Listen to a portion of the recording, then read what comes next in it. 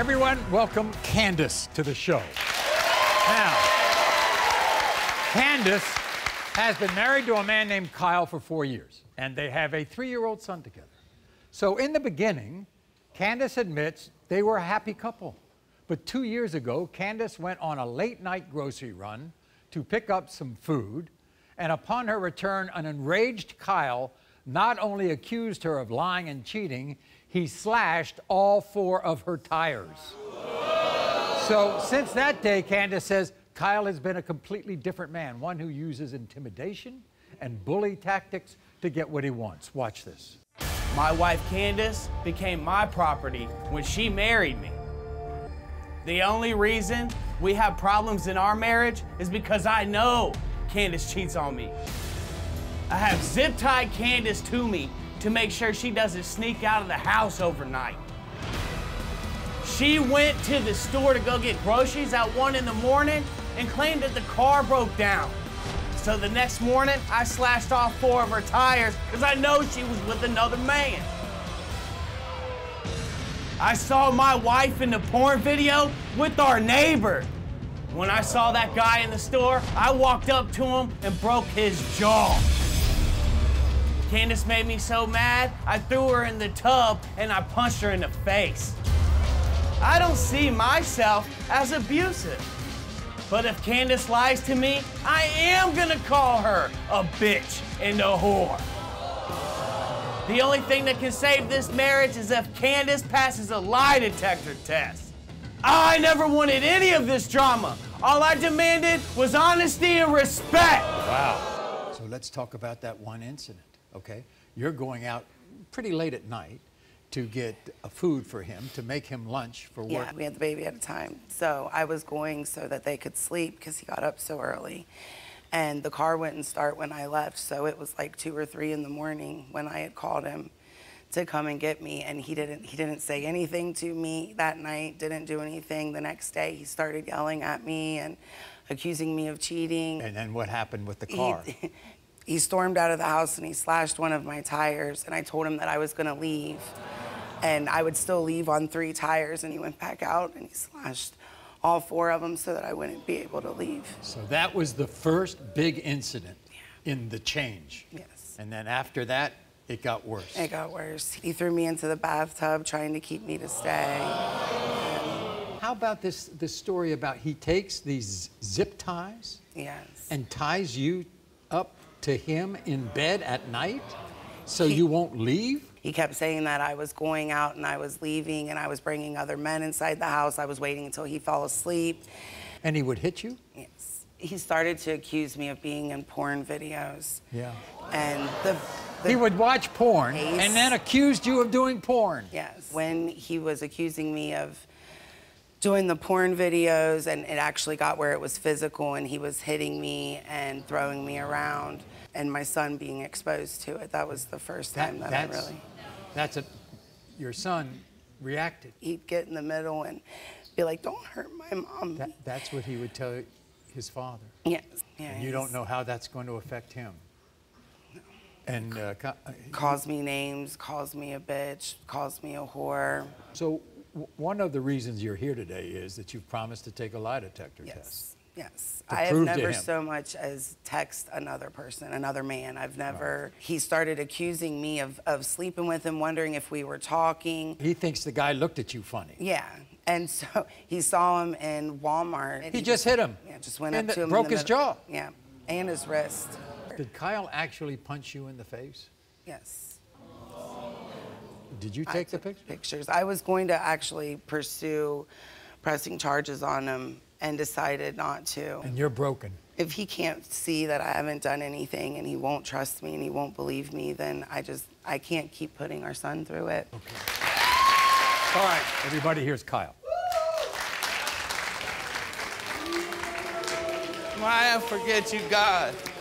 Nice to see you, Kyle. Nice to see you, Maury. I'm glad you're here because I think that's a start. So you obviously, in some part of your mind, believe that you need some help. Absolutely. But everything that she said while you were backstage, you don't deny it, do you? Absolutely not. I don't deny it. Do you feel you have a right to do all these things? I had to do things to get the truth. You were my best friend. You're my best friend. And I just want to make sure that you ain't doing things. Like she said, we were best friends. We had a bond. You took the bond a little too far. You zip-tied her to the bed. Yeah, absolutely. And I'd zip tie her right now if I had to keep her from. And it's not, like I said, it's not what everybody thinks it is. Just because I'm married to you doesn't make me your property. Yeah. I understand. You don't get to do whatever you want. I just can't keep doing it. Kyle, you know you're putting your son right in the middle of this? Yes, I do. And that's one of the primary concerns that we both share. That's why we need to find the truth. I just really need this. I feel like... Kyle, I have a feeling that you think that if she takes this lie detector test and passes the lie detector test, everything's going to be fine. You believe that? Yeah, I do. Well, guess what? It's deeper than that. I believe... Kyle, it's deeper than that, all right? Your mistrust goes deeper than that. I wasn't always like this. I know you were. She makes me do the things. I know. I do. I used to think other men were crazy when they say she makes me do this. Well, I think... But they're not I think you're kind of nuts when you walk up to a guy all of a sudden in a store and all of a sudden cold cock him in the jaw. But she made, I'm telling you, I lost my Yes, I lost it. Yeah, I guess. But it's because everything I do for my family. Because Dr. Tiffany, you've been listening to all this, okay? Do you see patterns here? Yeah, unfortunately I am. And I think the first pattern and the thing that I think ruminates through this case and some of the other cases that we're looking at today is fear. There's a fear of her leaving. There's also a fear of what will happen if I try to leave. And you can't instill love and fear in the same place. What you're wanting, what it feels like, Kyle, is that you're wanting her to prove that she loves you by any means necessary. And if she doesn't show you in action or say it in words or in any of the things that she does, you do something to inflict harm to her, which isn't love. It's more about control. Kyle, we have Candice's results, okay? You're not being forced. Okay, Candice, were you the woman in the porn videos that Kyle found online? You said no. The lie detector test determined you're telling the truth.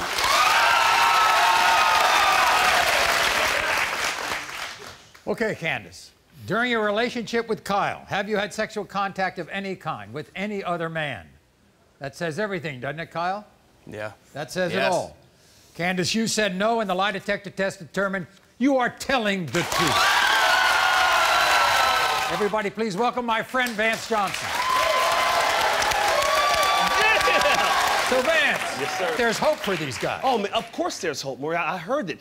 And there is love, but it's just not love that you're showing. Here's the thing. You've opened 2 recovery centers. Yes, sir. You've seen improvement from I have. people. Yes, absolutely. I have the Vance Johnson Recovery Centers, actually one in Las Vegas, Nevada, and one outside of Orlando. And what we're doing is we're helping people that are suffering with mental illness, dual diagnosis. There's hope, guys. Right after the show with psychotherapist Dr. Tiffany Henry. If I take this lie detector test, that will fix it. It's going to be okay. It's not. Former NFL star Vance Johnson was working with the men. How do you apologize for something like that? How do you apologize? Man, you get on your knees, man. And you say, honey, I love you. And I'm gonna put myself up for you.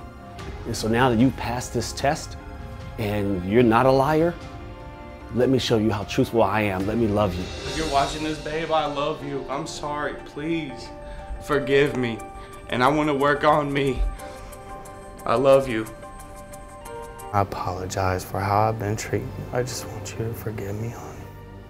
I mean, I really do. I really do. I love you. I forgive you. It's all my fault. Have you been told that you're the father, but fear you're actually raising another man's child? Please call us right now at 1-888-45-MAURY to speak with someone from our show about taking a DNA test. Thanks for watching, everybody. Now, if you want to see more Maury content, click here. And be sure to subscribe to be the first to know about new videos.